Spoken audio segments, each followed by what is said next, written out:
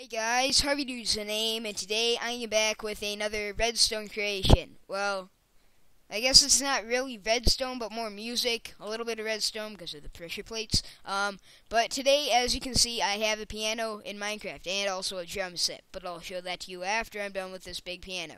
So, basically my piano has a scale of from a low F sharp, to a high F sharp right up here.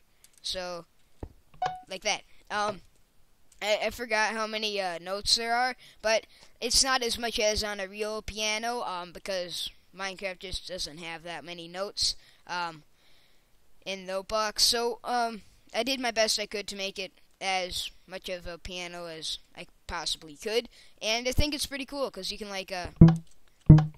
do furlies,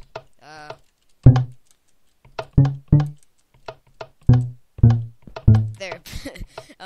But you can do whatever you want. You can do I remember this? No, I can't I can't remember. I can't even. The name of the song isn't even coming to my head. So, I mean, yeah, you can mess around with that. I don't know. You could just do stuff.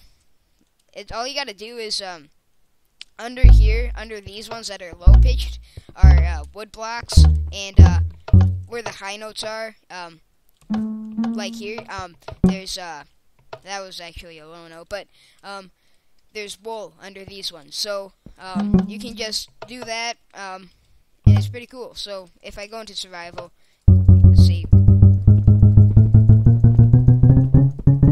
Oh yeah, I have my particles to minimal, so you guys have the best, so I have the best frames per second. That's why there's no music note. But let's just go over to my drum set. All I have for the drum set under the note blocks is sandstone, because that makes like a drum noise. So you can